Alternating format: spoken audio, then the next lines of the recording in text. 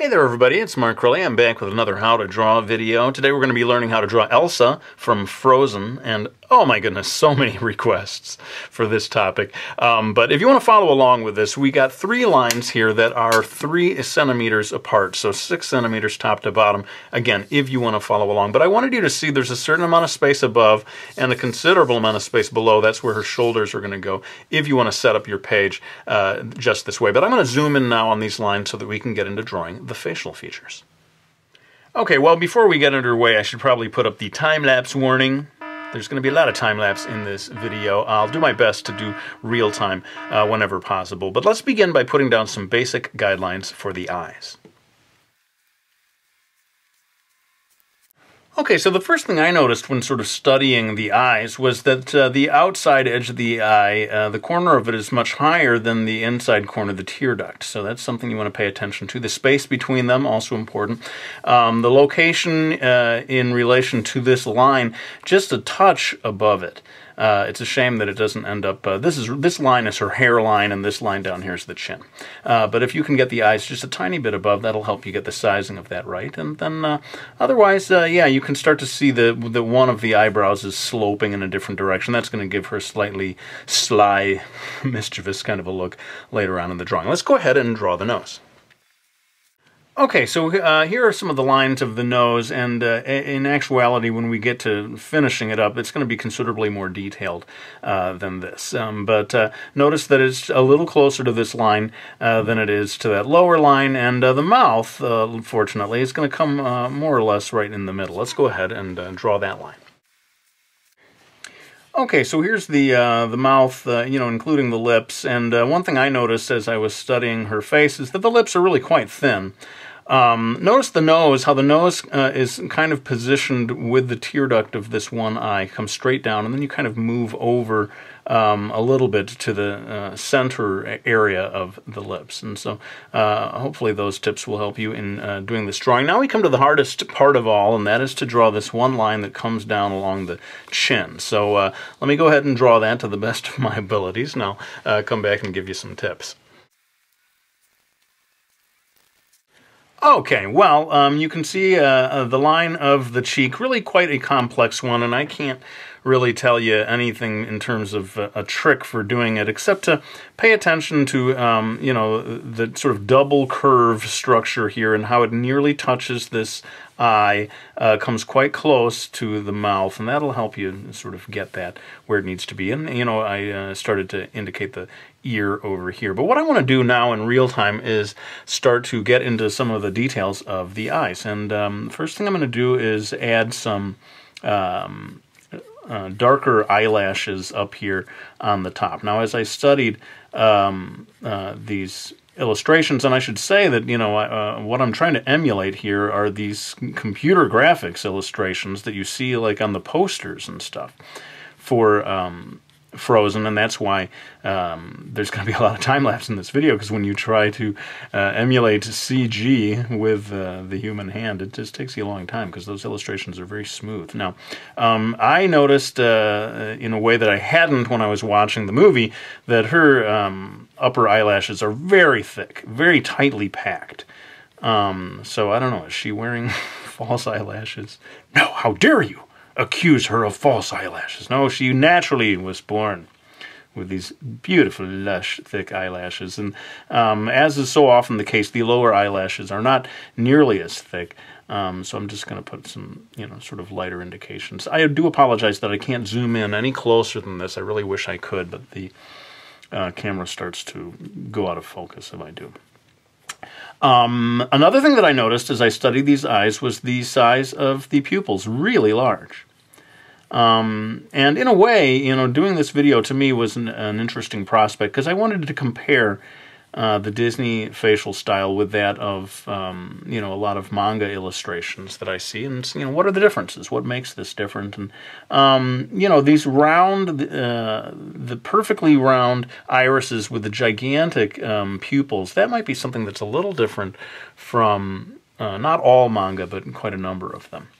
And then we're going to get this extra line in here for the fold of the upper eyelid. I think this is particularly important with the character of Elsa, she has this, I keep coming back to the word sly, which I don't think is the best one, but anyway, she has this very confident look, and I think that is assisted by the slightly heavy-looking eyelids. Makes her look a little more grown-up, a little more sophisticated, maybe. I'm going to come over here and show how quite different the eyelashes look over on this eye, because she's turned in space, and you're seeing these eyelashes from a different point of view over here, but you can see that they kind of break that contour line of the side of the face. Another thing that I noticed that I thought was interesting, I hadn't noticed this before about Disney style. One of the defining characteristics of, I would say, like 95% of manga eye illustrations is that they don't draw the tear duct. Very often there's blank space right here in the area where the tear duct should be. And so as I looked at the Disney style, I noticed that while they did continue that line there, they do very much not draw a little pink dot here where the tear duct ought to be. So it seems that they are in agreement, the Disney people and the manga anime people, that there's no need to draw a little pink fleshy area of the tear duct on these cartoon characters. Anyway, I thought that was interesting, although people historically will point out that the original manga inspiration was Disney cartoons, so I suppose it's not all that surprising. Anyway, I'm getting that in there, and like I said, I'm not going to be able to do loads and loads of real time in this video, but I felt that people who wanted to draw Elsa certainly would want to draw her facial features first and foremost. So I wanted to slow down here a little and kind of walk you through this process. The coloring is going to be pretty decisive in terms of making it look like Elsa, because I realize it doesn't quite look like her yet. Another thing, comparing manga or anime illustrations with Disney, sort of Disney house style, is that the nose in the Disney style, even CG style, is given quite a bit more prominence, and you can see me sort of refining the nostrils and so forth. I almost never see a manga or anime illustration that defines the characteristics of the lower part of the nose nearly as much as this. So that's something that maybe makes it a little different. And I may need to keep working on that. It's looking a little weird to me. Forgive me, folks. As I said, this is my first time doing a Disney-style illustration. But as I said, very thin-lipped. And then she's going to have a little bit of a, as I said, mischievous smirk, shall I say? A bit of a smirk on her face. But that is mostly going to be done by shading. So I'm not going to draw a line there like you sometimes see people do. And maybe it's time, sadly, to kick it back into time-lapse. I'm going to pull the camera back, or, refocus the camera so that we can draw the neck and the shoulders. Okay, well, so here you see indications of the shoulders. Pay attention to the length of the neck. I was surprised at actually how long-necked she is.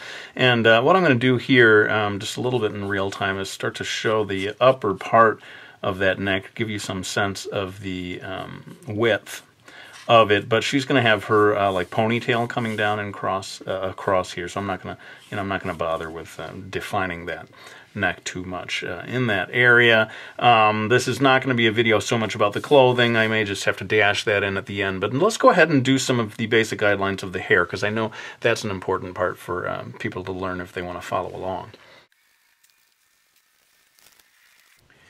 Okay, so these are just the very basic indications of her hair. We're going to build on top of this to make it look more like the real hairstyle, and the ponytail coming down here. So you just want to sort of pay attention to the distances of the lines between, as it gradually tapers a little coming down to the bottom.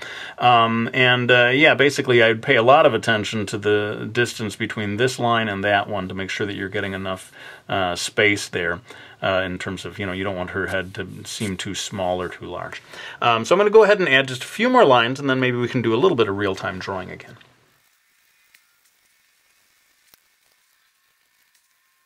Okay, so you can see that while I was down here, I decided to add the line for the upper part of her dress, which of course comes partially off the shoulder. That's something you'll want to get into your drawing. And now I want to do a little bit of real time for lines of the hair. And that may be one of the last things that I can do purely real-time in this video, because there's just so much yet to do, and I don't want this video to go on forever. But you can see how I got a couple of swoops in here. That's one of the defining characteristics of her hair. The swoops. The copyright classic Elsa swoops. And here we're going to get just a little bit of a, oh boy, it reminds me almost of like Superman has that little S that comes down. Who knows, maybe Elsa has a secret identity. This is quite smaller than these other gigantic swoops that go across the top of her head. Let me know if you think swoops is the proper terminology. Maybe we can come up with something else.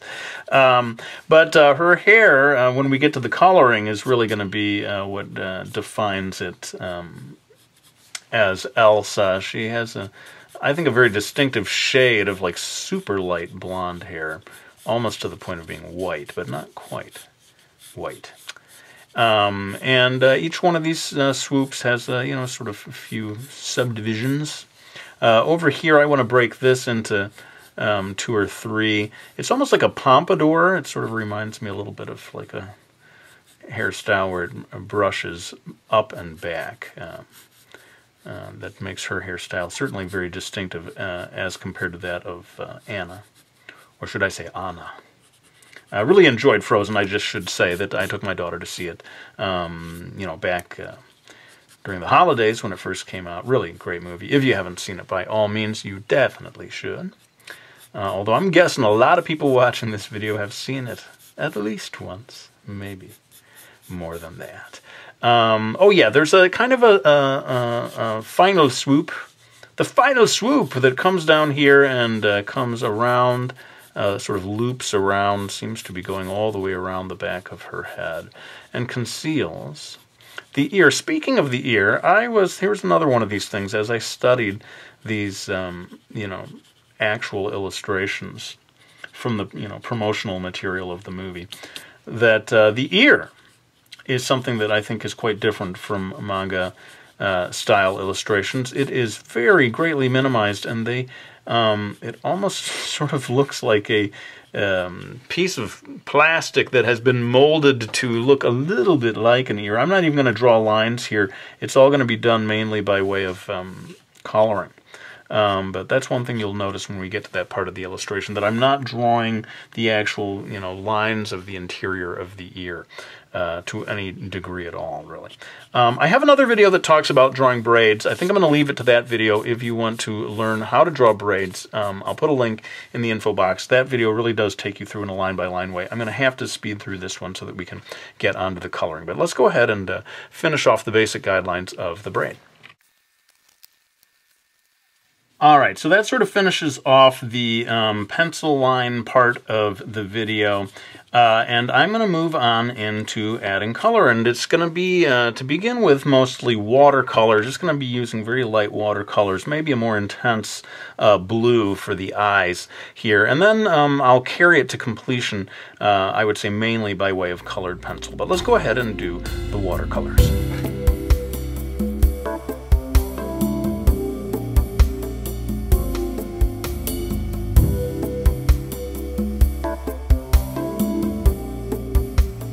Okay, so you can see the colors are really quite light, probably much lighter than I would normally do them. But again, I looked at the source illustration, and her skin, first of all, is very pale, as you would expect. Doesn't get a lot of sun, does she? Living up there in the snowy peaks, as she does. And then, like I said, the hair also very, very pale. Blonde, so you have to, you know, put a lot of water in with your yellow, if indeed you're doing watercolors. And then, yeah, maybe a little more intensity on the color of the eyes, the blue eyes, and the lips. What I'm going to do now is to zoom in. We're going to do a little real time with my trusty black Prismacolor. Oh, how I've missed you, black Prismacolor. And we're going to do the eyes and a little bit of the mascara, which is actually very important, I find, in terms of identifying this character. It is my eyeshadow, not mascara, right? I don't know. I never know the words for anything. People, you know me, I don't know. But when I get the colors above her eyes on the eyelids, those sort of purple pinkish colors really go a long way towards helping us identify this character as Elsa. Well, let's go ahead and zoom in, and I'll start to do the eyelashes. All right, so I'm going to go ahead and start doing, I think I'm going to restrict myself to this one eye here, and then we'll do the second eye in time-lapse. And so I'm going in here with my freshly sharpened black Prismacolor to start darkening in the eyelashes. As I said, very thick, very lush, very tightly packed. And the direction of the lines, I don't know if you're going to be able to see this from the distance of the camera, but they're going a little bit straight up, and then they begin to really start curving outward as we reach the edge of the eye. And then you'll want to be very careful as you blacken in this lower eyelash. It's going to have to be a pretty thin black line that follows along here, and then, as I was saying before, sort of trails off as it nears the area of the tear duct.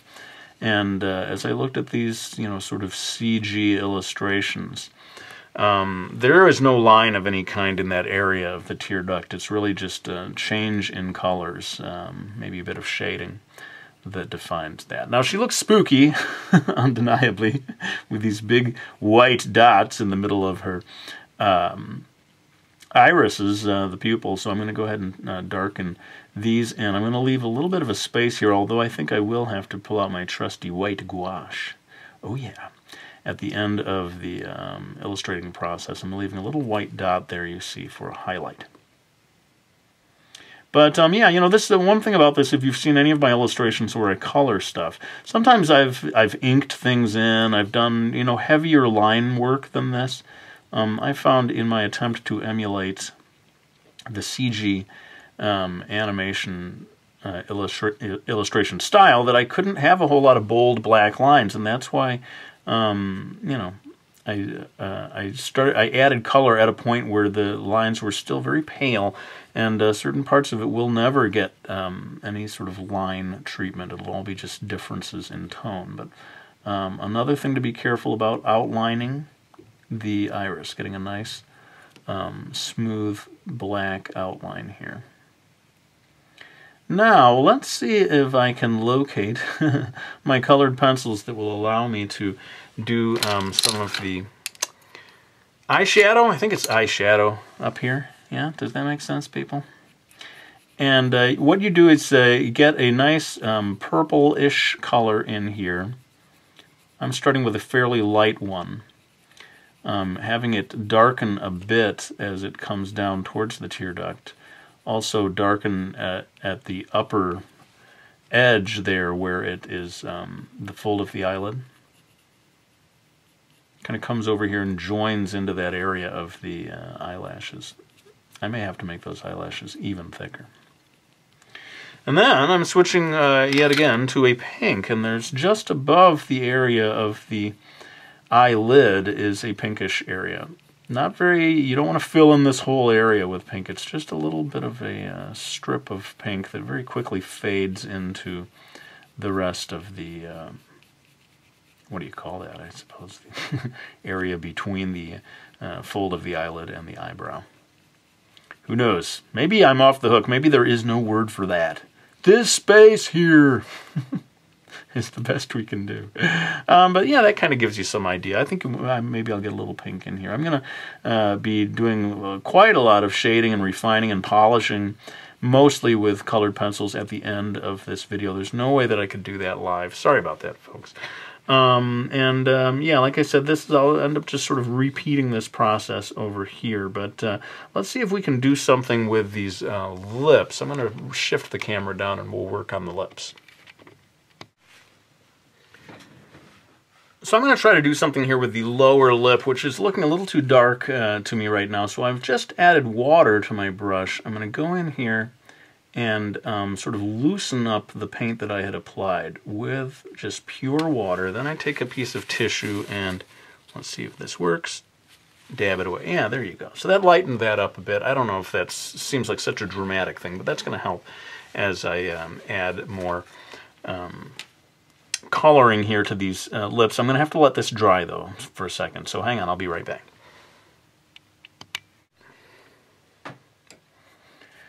Okay, so I'm taking a pink colored pencil, darkening the area of the upper lip, which I may have made a touch too thick.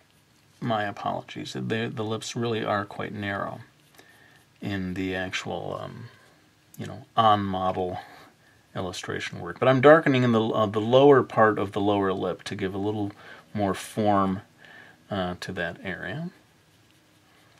And I may even go in here with a little bit of brown to sort of darken things further. Now there's an awful lot of shading that goes into doing the nose and the sort of cheek area. I'm going to have to sadly do that in time-lapse. But I thought one last thing that I could point out is that her eyebrows are brown, even though her hair is so, you know, very pale blonde. So what's going on there? Is she dyeing her hair or is she dyeing her eyebrows? What is the explanation? Maybe some people naturally have the sort of split two different colors.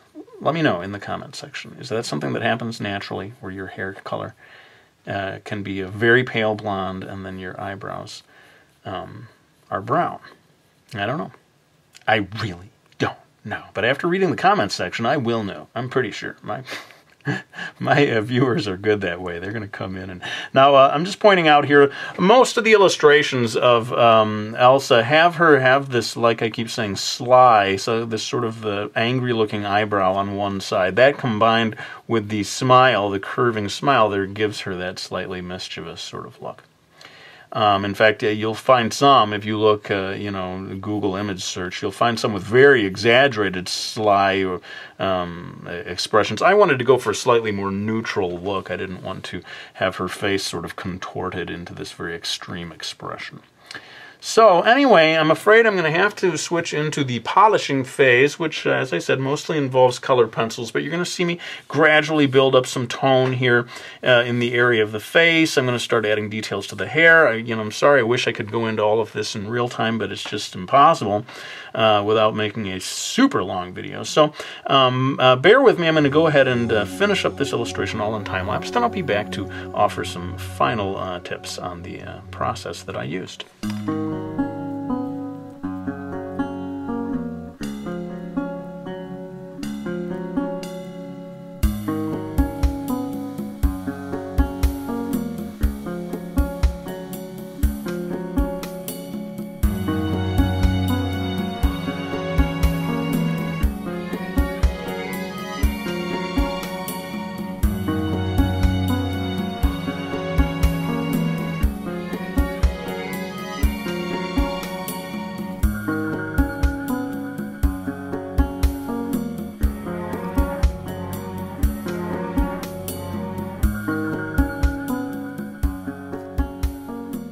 Alright, well there's my video on how to draw Elsa. Sorry I had to do all of the coloring in time-lapse, but let me know in the comment section if you'd like to see me do a video that focuses exclusively on shading the hair and the skin and so forth. I would be happy to do that for you. But for now, let me thank anyone who has supported me by getting any of my books. We got Brody's Ghost and Miki Falls, my two graphic novel series, as well as Mastering Manga 1 and Mastering Manga 2, available in other languages like German, French, Spanish, Korean, Chinese, and even Polish. So thanks so much to any of you who support me that way. But for now, let me go ahead and lay down this pencil. I want to thank you all for watching this video. I hope you found it useful, and I'll be back with another one real soon.